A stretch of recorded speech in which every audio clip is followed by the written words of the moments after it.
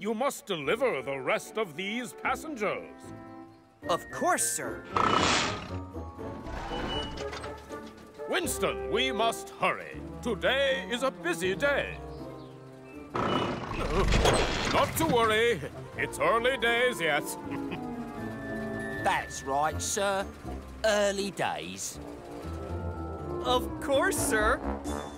Bye, Thomas! Goodbye, Winston! Thomas liked Winston already. So did Annie and Clarabelle. We have a new friend. We like Winston.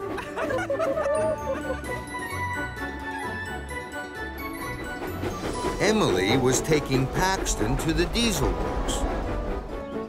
I'm sorry you were in an accident, Paxton. It must have been horrible. Oh, it's not so bad, Emily. A biff and a bash, that's all. Then Thomas came hurrying along the track. Hello, Emily. Hello, Paxton. Are you all right? Just a biff and a bash, Thomas. That's all. They'll soon fix me up when I get to the diesel works. I'm sure they will, Paxton. Good luck. I must hurry. They're waiting for me up at the Blue Mountain Quarry. Be careful up there, Thomas. But Thomas was already far away.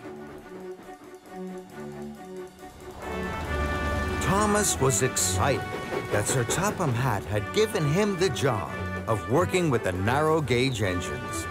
By the time he reached the Blue Mountain Quarry, he had almost forgotten about Paxton.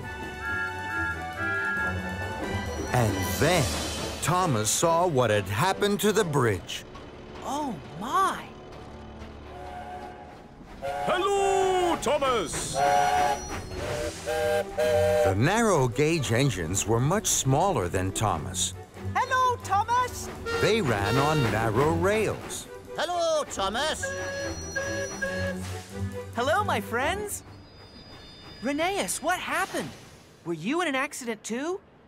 Well, I did get a few extra scrapes and scratches, Thomas. Actually, I could really use a fresh... It could have been worse. Luckily, Rheneas is still safe and in good working order. Ready for... A fresh coat of paint? As I was saying, ready for work. Okay, Skarloey. I'm ready to huff my hardest. Just show me what I need to do.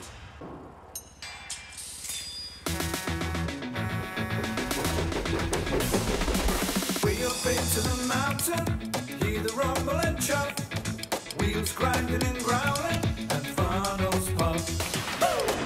Got to work hard.